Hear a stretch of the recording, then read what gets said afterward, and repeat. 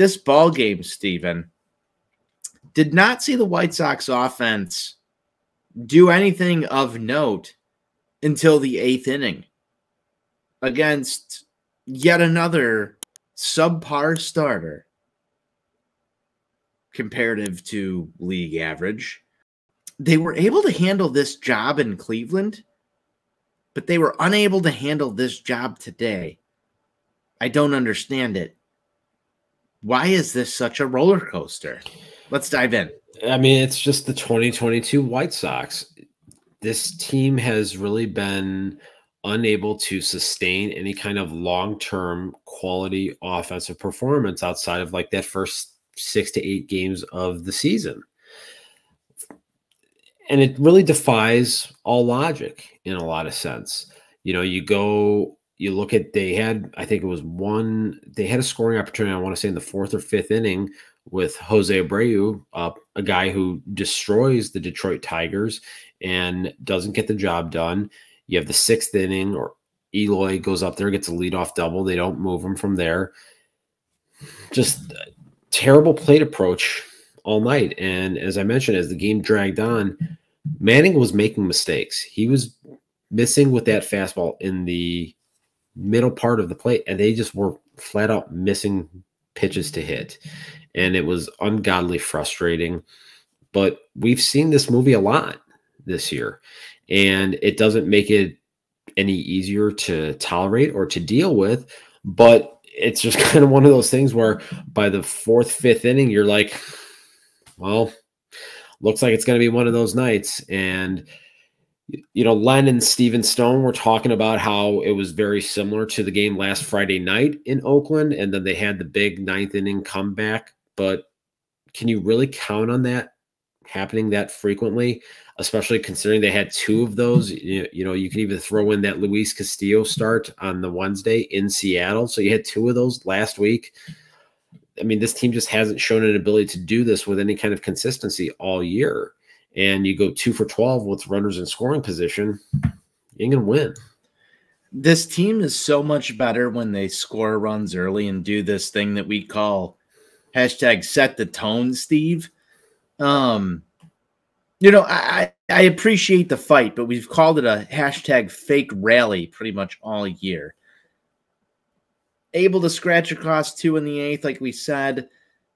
I thought that was an impeccable, just awesome at bat from Abreu that got him, you know, the 2 RBIs there and ties the ball game. But you need more than that in a baseball game to win. The Sox just seemingly couldn't figure it out, how to break through, how to do that.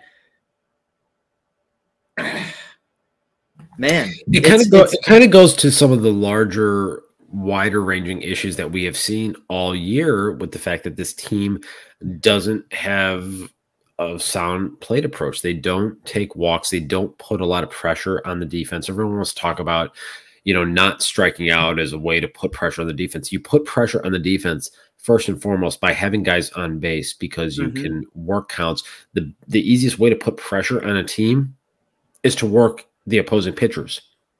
Kind of like how, you know, Detroit tonight did that and, you know, caused the White Sox starters to only record 14 outs.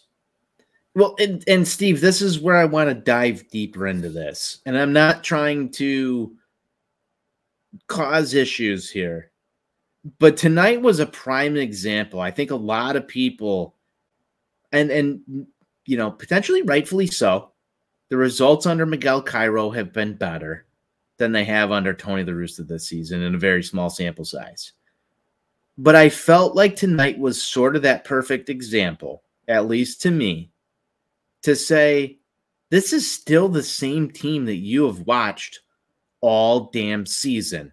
If we want to really get into what plagues this White Sox team, I think you're hitting the nail right on the head, Steve. And it's the inability to be opportunistic at the plate, to do the smart thing, to get a runner over and get him in, to produce runs. Those are important. We've talked so many times about the long ball. Yeah, it's easy to hit a long ball.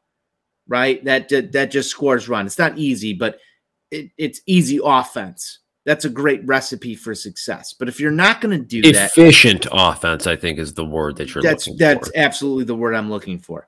But this is the same fucking team that you've watched all year. Yes, there are sparks of greatness. Yes, there's a reason why Elvis Andrus has been such a breath of fresh air into this ball club. Because he does those little things. He does, and even today, there was still an example where a guy's going to get got. You saw him argue that call, even though it was blatantly right over the right in the strike zone. But he's frustrated. You know why he's frustrated? Because he's been on the top of his game, and he got beat. So I can see that frustration level right there.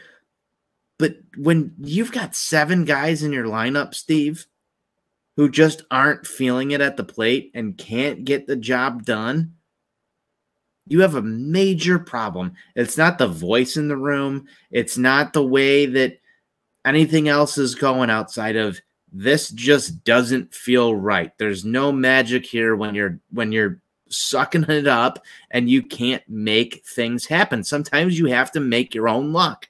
A ground ball to the right side gets a runner over from second to third instead of striking out.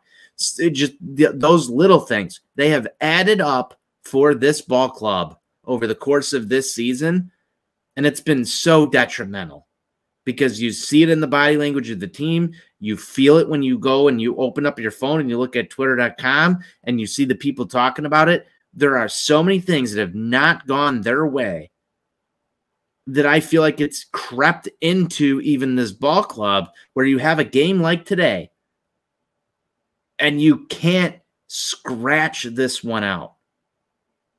It's incredibly frustrating to watch.